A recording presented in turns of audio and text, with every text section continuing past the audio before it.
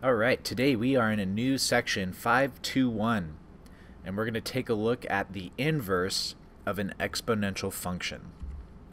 And so we're going to examine what the inverse to an exponential function is. Remember, if it's in blue, write it down. Gold, something we should have completely memorized, which means we should put it on a flashcard. So far, what we've actually been working on is how to find the inverse of different equations. And if you remember, we were able to find the inverse by switching the x and y, and then we'd get y by itself. So like in this one, I'd subtract 3 on both sides, etc., and divide by 2. On this other one, switch x and y, then I can get y by itself, subtract 4 on both sides, and then I'd have to take the square root, and I get plus minus. So all of these other equations we've been able to find the inverse for. The one that we've omitted is actually exponential, and here is the reason why. Let's take a look at this. 2 to the x. That is an exponential function. So f of x equals 2 to the x. So that means that, instead of writing the f of x, I can write the y. We switch our x and y, but how do I get y by itself? Right, that's the weird thing. How do I get y by itself? And so right now we actually don't have the tools to get y by itself. And so we're going to think about it as y is the power to which we raise 2 to get x. So y is that exponent, or that power, to which we raise that base 2 to get x. And so if I replace, the y with the inverse notation, so my inverse is the power to which we raise 2 to get x. Now this statement sounds kind of confusing, and it's really, really long to explain. So instead of actually just saying, well, y is going to be the power to which we raise 2 to get x, if this was base 3, right, the power to which we raise 3 to get x, instead of saying things like that, we are going to use this phrase logarithm. So the power to which we raise 2 to get x is symbolically read as log base 2. Okay, in this case, log base 2 of x. So logarithms and exponents are inverses of each other. So this log base 2 is because this is base 2. And we'll kind of examine that a little bit. If my function is 2 to the x, then the inverse would be log base 2 of x. This 2 is the reason why this is a 2. Now going further with that, if I said my inverse of 8, that's going to be, meaning I'm taking 8 and I'm plugging it in, right? So I'm plugging it in here. Log base 2 of 8 is 3.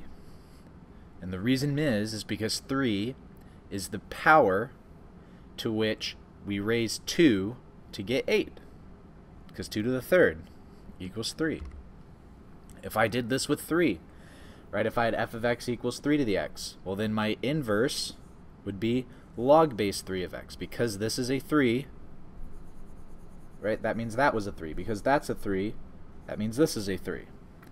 And so if I were to say my inverse with 27 plugged in, so I'm taking 27 and I'm plugging it in for x, log base 3 of 27 equals 3, because 3 is the power to which I'd have to raise 3 to get 27.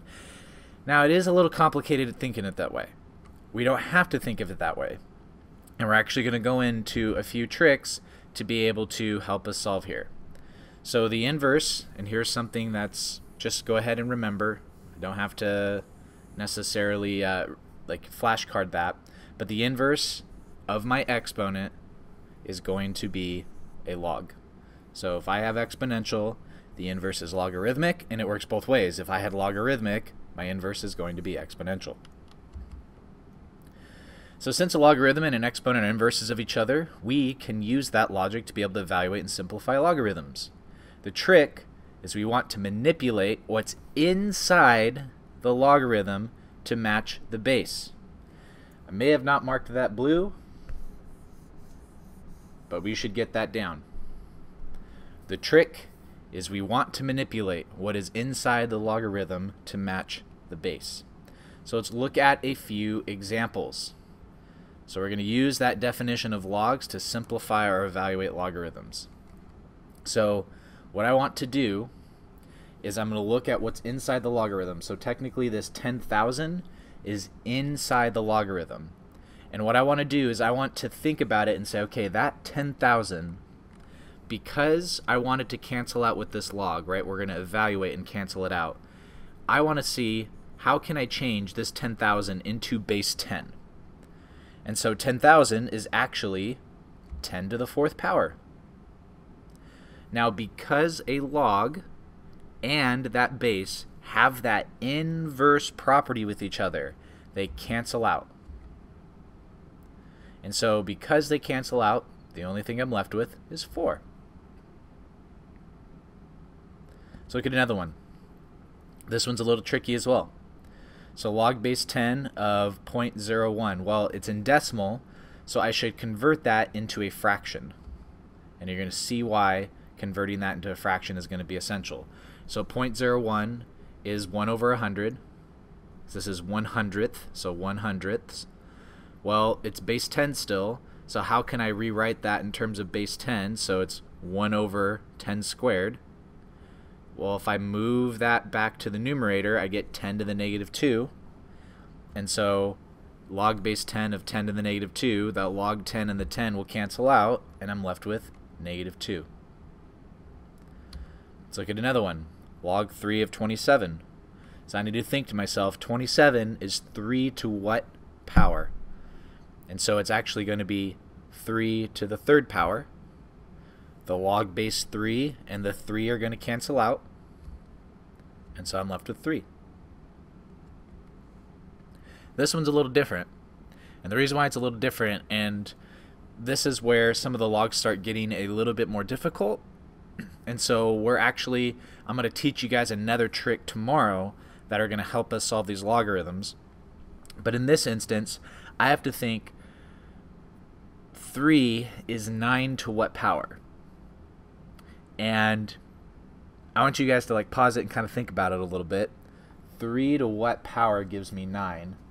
And you're not going in the direction of 3 squared, 3 to the 3rd, 3 to the 4th, etc. So it's actually a square root.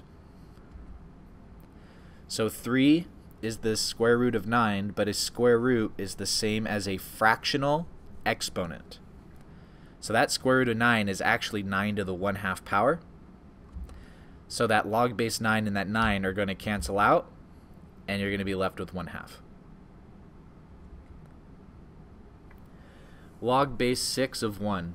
This one typically trips up students, and the main reason is because 1 is 6 to what power? And we always forget that anything to the 0 power is 1. And so that's actually 6 to the 0 power. And so then the log base 6's cancel out and you get 0. And the last one is if you ever get it to where these cancel out, because that's really 4 to the 1st power, you're just going to get 1. And we can make a definition about that. We can say log base a of 1 will always be 0, and log base a of a will always be 1 for any logarithm base a. So if you ever take the log of 1, it's always 0, and log base a of a, when these are two the same, it's always going to be just 1 if there's no exponent. Now I want you guys to practice this. Go ahead and give it a shot, and then I'll go over it. So go ahead and pause the video and give these two a shot, and then we'll talk about it. Alright, so let's go over it.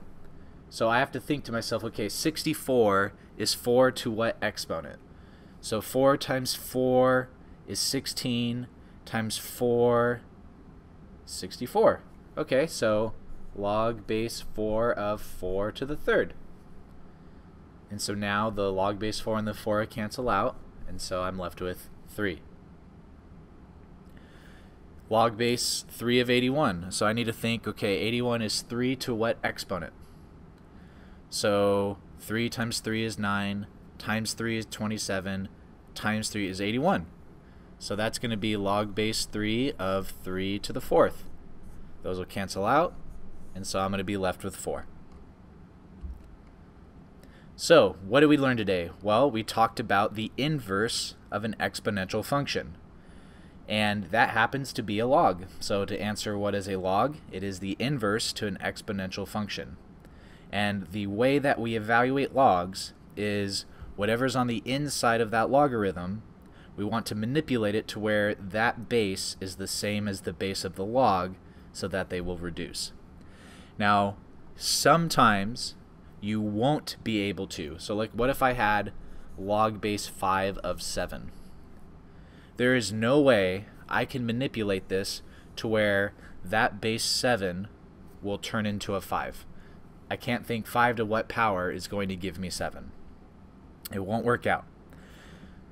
You won't get any problems like that just yet, but we're going to learn how to compute and solve those later on.